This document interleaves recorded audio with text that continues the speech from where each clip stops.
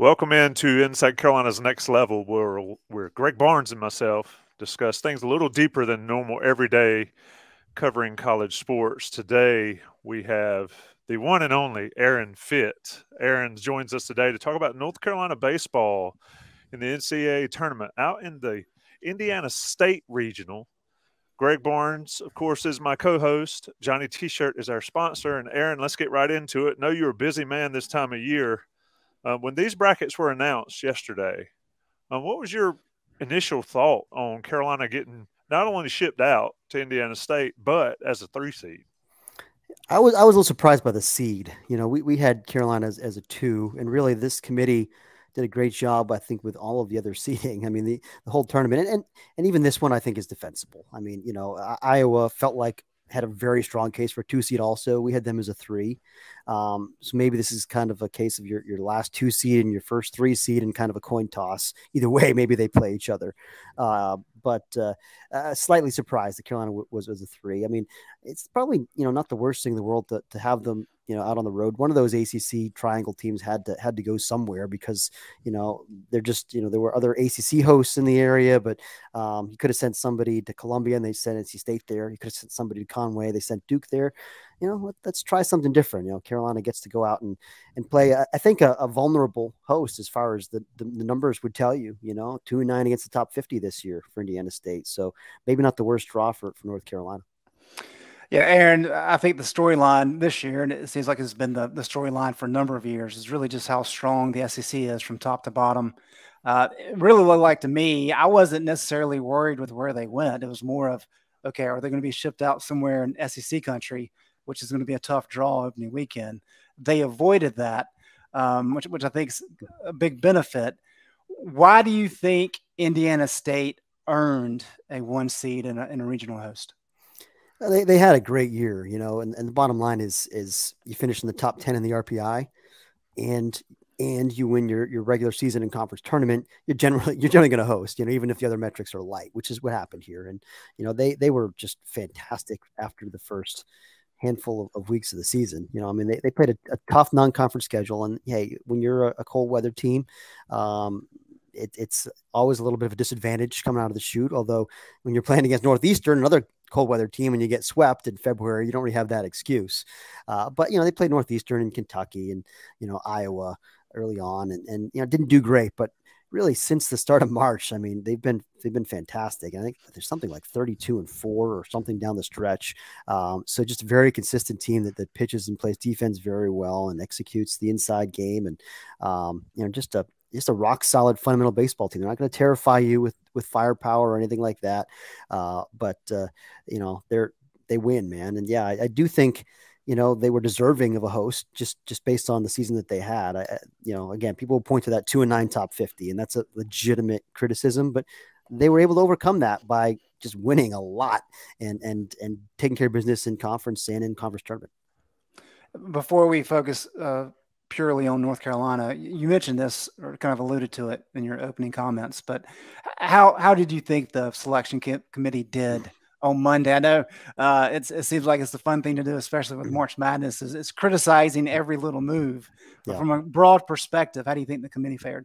Well, you did pretty well, probably a B+ for me. I objected to South Carolina hosting as an 8th SEC team that really played like garbage the last month, 5 weeks, 6 weeks. I mean, I think they lost their last 4 series and 5 of their last 6 and finished the year 4-11, and you can make excuses for that and say it's injuries. Yeah, they had a lot of injuries, but the fact is they're not the same team now as they were when they were 30-4, and so I have a hard time justifying them as an 8th host in that league when you've got other really strong candidates right there. You can take Boston College, you can take Southern Miss, you could take Dallas Baptist, you could take Campbell, and Campbell's who we would have taken. We projected Campbell as that other host in our final projection. And so we had Campbell hosting South Carolina. Instead, it's going to be South Carolina hosting Campbell, which is, I think, an interesting subplot here. Campbell with a little bit of chip on their shoulder going down there against a wounded team. You know, I think they're going to be pretty fired up for that one. And I like the way they played in Knoxville in front of a hostile crowd last year in the regional. And I think this year it's going to be the same deal. They're going to go in there in front of a really boisterous crowd in Columbia. And I have a feeling they're going to elevate their game.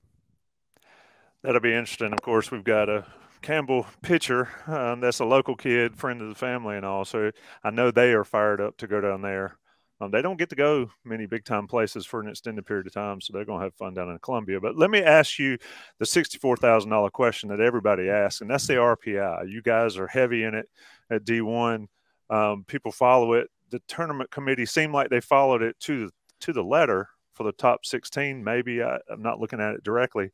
But when it comes down to seeding, and granted, I agree with Coach Forbes said. It's not really a big difference between 2 and 3, other than being the home team or in a lower seed, and then potentially for next weekend. But what do you think about the RPI, just in general, and then when it comes down to these metrics and these tournaments? Because a lot of people wonder how in the world it works, and I've yet to hear folks satisfied with any explanation that they get. Yeah, I'm not a fan.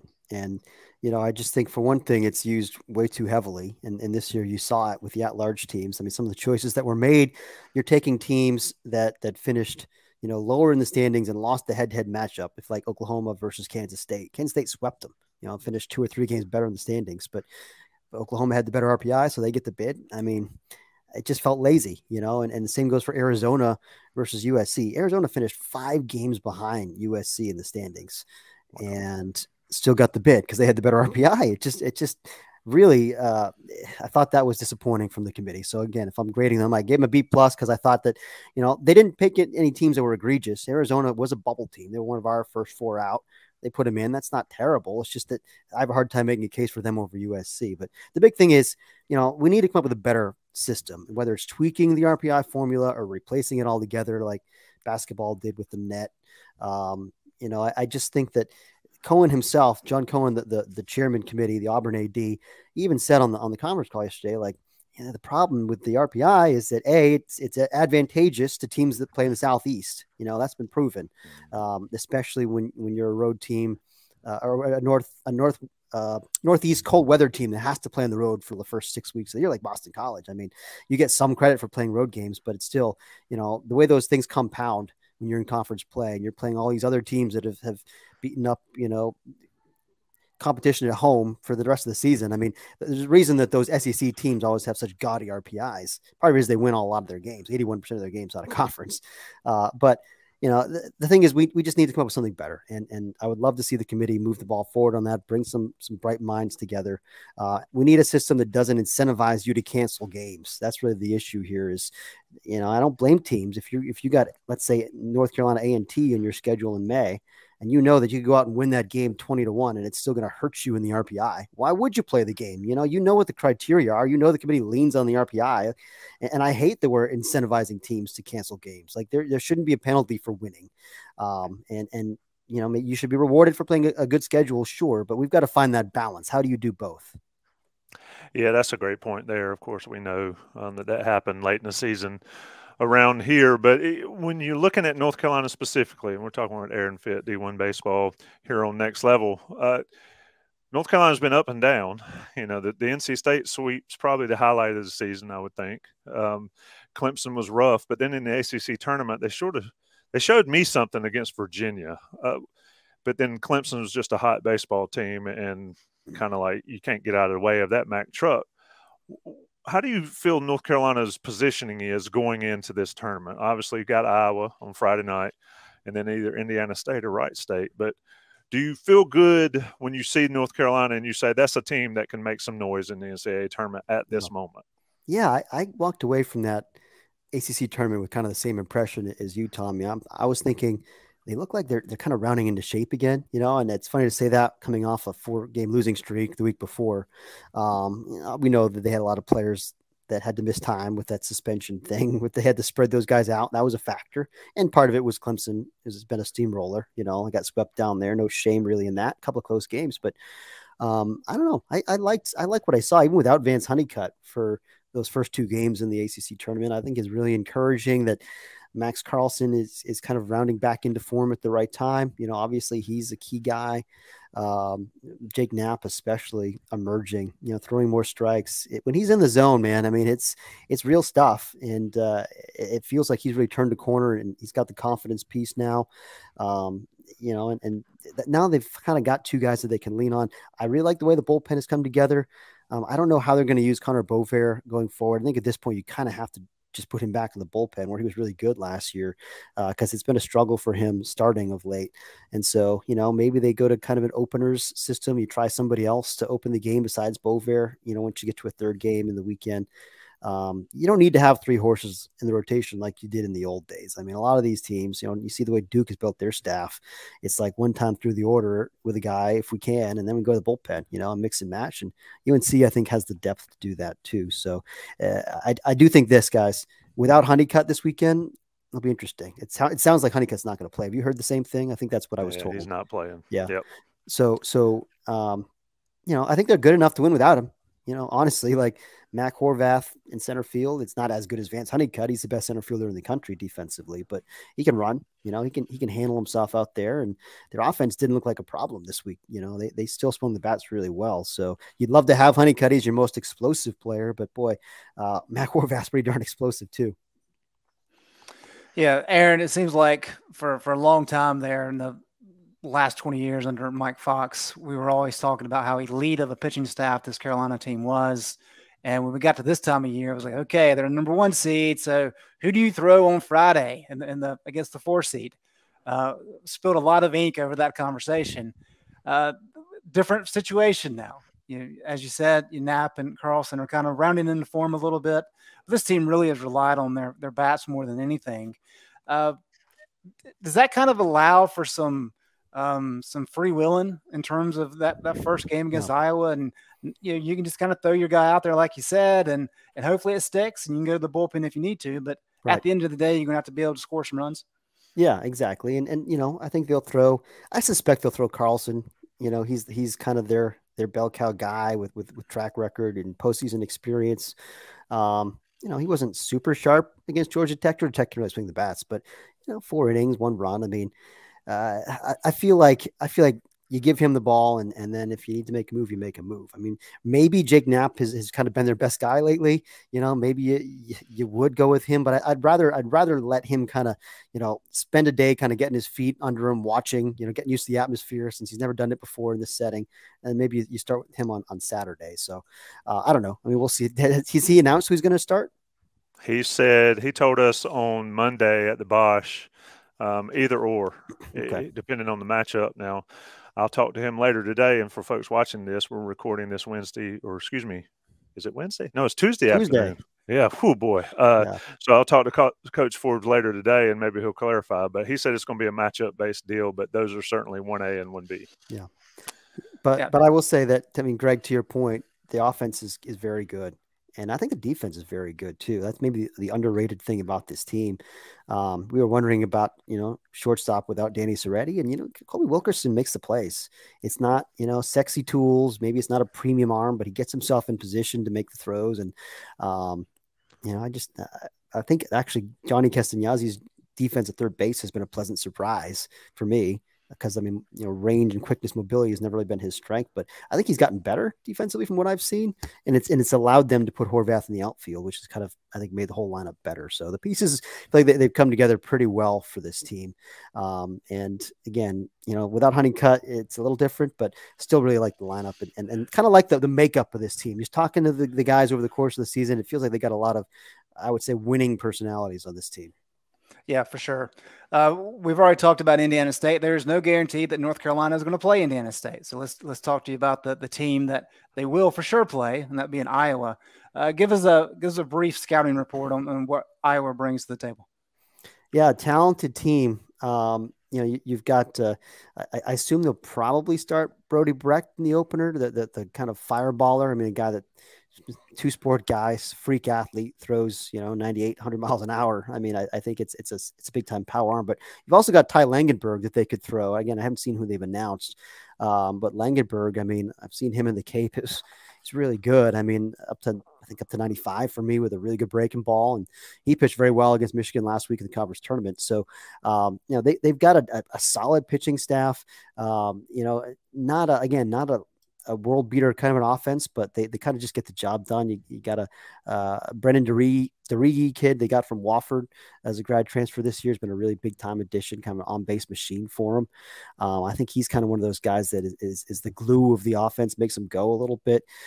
Just a lot of quality at bats, like all those Wofford guys. But Sam Peterson, I mean, they've got some guys that put the ball in play, a little bit of juice. I mean, 3 guys with double-digit homers, but that's not really the strength of their offense. I do think that they're well suited for probably this setting. I don't think the ballpark out there in Terre Haute is really a home run park. I've not been there. That's a blind spot for me, guys. I can't believe we've got a regional site I haven't been to. I got to work on that. Make the trip. It's in middle of nowhere, Indiana. It's funny. We had a discussion with a couple of the players on Monday. Evidently, there was a debate whether Larry Bird would be an all-star in this day and age amongst the players. So that was quite interesting. Are you kidding me? Hey, and then I asked Castagnazzi, I was like, wait a minute, when were you born? And he said 2010. Oh, okay. Have you guys ever seen the photo of Bird in an Indiana State baseball uniform? I have not. I have, yes. Big old, dip in his cheek or whatever, and he's just like, it's a classic 70s photo. It is epic. There was like a bet or something, and he went out and played a baseball game, and I don't think the basketball coach loved it, but that is awesome. I can't remember how he performed, but I mean, it's one of those great 70s sports stories. You got to love that stuff. Yeah, it was cool. It's cool, and it sort of ropes me back in when I'm like, these guys are young. They never saw them play, and like I think Adam Smith asked him, "What about Patrick Ewing playing for the Knicks?" Asked Castagnazzi, and he's like, "Yeah, I didn't see him play either." I mean, it's like, what are we doing here? Anyway, circling back to North Carolina baseball, we're talking with Aaron Fitt. Aaron, overall, you've watched a ton of baseball. Let's talk about Mac Horvath and Tomas Frick. Clearly, they're the leaders of this team. Horvath probably gets a lot more ink, and rightfully so. But Frick has really, really been good of late. Just what have you seen from him that he's really stepped up his game, both on the field and at the plate? Yeah, I'll tell you, you're right. I mean, and there's a reason it feels like Frick's at every press conference. It's like he's kind of he's the leader, and he's so thoughtful. He's really got a unique presence about him, and you love to have that, of course, at that position. But I've thought really all year long, even since the fall, that he looked trimmer than he has in the past and a little more athletic. And I feel like his approach is a lot improved. He's using the whole field. He's taking pitches. He's hitting the ball with authority. I mean, really, it's his evolution as an offensive player has been so impressive. And, certainly he's rock solid behind the plate. He's kind of your general back there, but I did not expect this would be a guy that'd be hitting cleanup for North Carolina in his career. I mean, he just felt like kind of a nice piece, just stick down in the lineup, when he was a freshman or something. But he's really developed, and give him credit, give the coaching staff credit. It's a fantastic, I think, developmental success story for him. Indeed it is. He's been great at the plate, and like you said, and like we've said, that the leadership from the catcher position is something every team needs, and he's given it to them, especially given North Carolina's sort of uneven pitching at times. That is Aaron Fitt, D1 Baseball. Aaron, we're going to cut you loose. I know it's a hectic time of year for you and the guys over there, but we appreciate you joining Greg and I. Yeah, always a pleasure, guys. Enjoy the postseason. Yeah, thank you, Aaron. Take care and be safe. Safe travels. Get to Terre Haute. Yeah, I'll work on that. Is there a direct flight from RDU to Terre Haute? Probably, right? No, there's not. No. Not anybody's flight we can afford. I appreciate it, my man. Take care. All right, you too. Greg, it's always fun to talk to those guys, and Aaron's one of the good guys and is really dialed into baseball. It's interesting, college baseball I don't think gets enough recognition, especially because it starts in the heart of basketball season. But it seems to ramp up this time of year. And quite frankly, I've always been a baseball guy. I'm a baseball, football, and then basketball. You've covered a ton of North Carolina baseball over the years. What do you think about this team and their postseason chances here going out to Indiana to play in this regional?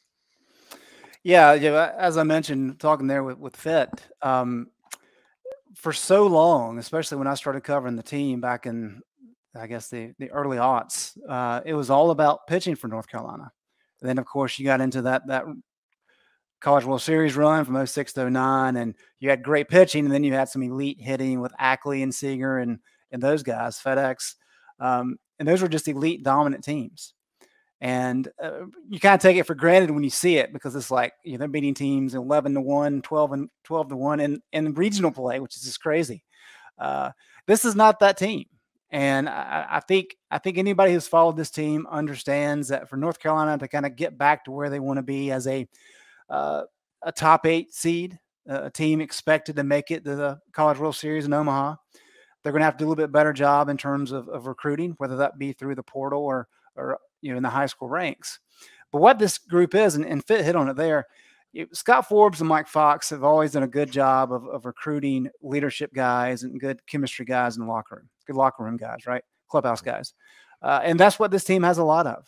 And so they play for each other. Is it always the prettiest thing? No, it's not. But they're gritty. They battle. Sometimes they've won with their arms. Sometimes they've won with the bat. Sometimes they've won in defense. And that's what's going to have to happen. They're going to need some solid performances on the mound. I think that, for me, that's really the key thing this weekend. Because if Carlson goes out there and Knapp goes out there and they only last a couple innings, forget it. But if you can get some deep pushes into the game, 5th, 6th inning would be fantastic. Now all of a sudden your bullpen's in good shape and you can handle some things. Because if that doesn't happen, the bats really have to come through, and you cannot get into the loser's bracket, because this is so difficult if you don't have a long and deep pitching staff to battle your way out of the loser's bracket. Carolina's done it before, but it is really difficult. And so I really think it starts with the pitching staff being able to go deep, the starters, and without having Honeycutt out there, defensively and of course at the plate, that makes it even more important.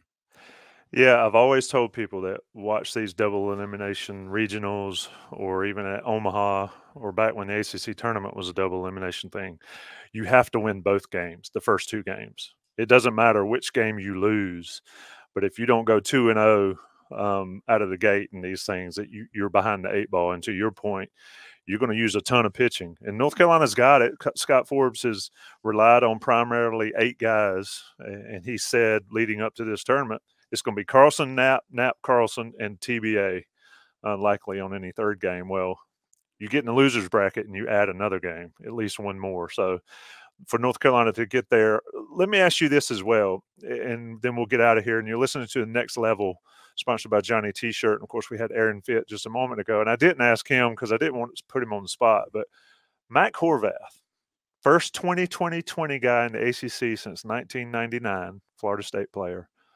Not first team All-ACC. That kind of struck me. And then I started thinking, well, what position does he play? Because he's been at right. He's been in third. He's been in center now.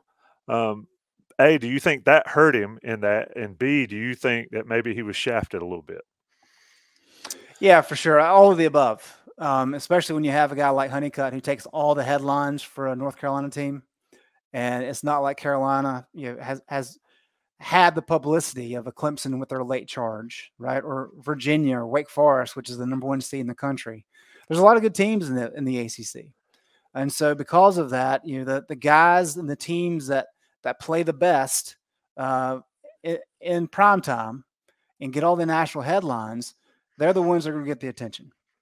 And we see it in basketball some where players for teams that maybe aren't top 4 or 5 in the conference, some of those guys do get a little bit shafted. And that's one of the difficult things when you're voting. There's only so many people you can go and vote for. And then you have to say, okay, well, how much do you value their role in a team that has a lot of success as compared to a little bit better than average success? And so I think there's a lot of different components into that. Phenomenal year, though, Tommy. There's no doubt about it. But before we get out of here, I thought about this after Fitt checked out. Fitt and Kendall Rogers got together. I don't even know how long ago this was. But they came together and formed D1 Baseball. Let me give you a little bit of backstory, because I think this is fascinating. This is one of the creative things about college baseball. Back in the day, when I was going out to Omaha covering the baseball team, Kendall Rogers was working for Perfect Game. Fitt was with John Manuel at Baseball America. And those were the college guys. And so whenever the College World Series was being held, those two individuals went out there and they were like kind of the voices, almost kind of competing, because everybody said, well, Kendall knows a lot, Aaron knows a lot. And there was a number of times where I would join them at a little pizza place down in the Old Market in Omaha, which is a great section. If you ever get a chance to go out to Omaha for College World Series, highly recommend it. It's fantastic. Even though they're no longer at Rosenblatt, they're actually closer to the Old Market, which is a really cool entertainment area. I never had the conversation with them, but I can only imagine that those two guys were sitting around after ball games, eating pizza, or, having a beer or Coke or whatever, and brainstorming, hey, what can we do to take this coverage of college baseball to the next level? At the time, D1 Baseball was strictly running scores. So if you needed access to scores across college baseball, that's where you went. That's pretty much all they had. And so there's a great collaboration with Fitt and with Kendall and D1 Baseball to come together and form what they have now, which is, I think it's just a fantastic website for college baseball.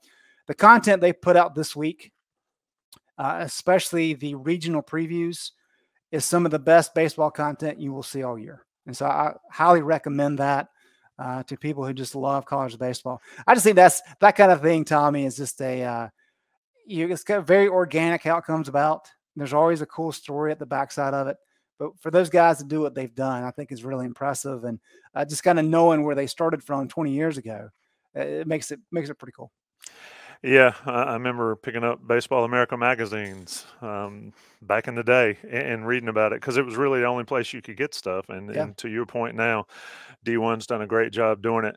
So if you listen to this, check out D1 Baseball. Check out Adam Smith's articles and stuff on Inside Carolina on the Diamond Hills message board. And, of course, check out all of our stuff. We'll have Scott Forbes posted as well. So if you're watching this video and you hadn't checked out Coach Forbes's discussion from today on Tuesday, check that out as well.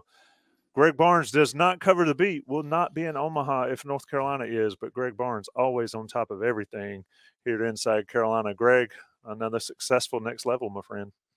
Yep. Thanks for setting it up, Tommy. Yep. Talk to y'all soon. Johnny T-Shirt and JohnnyT-Shirt.com. Got a show idea for next level? Hit me up or hit Greg up. Let us know.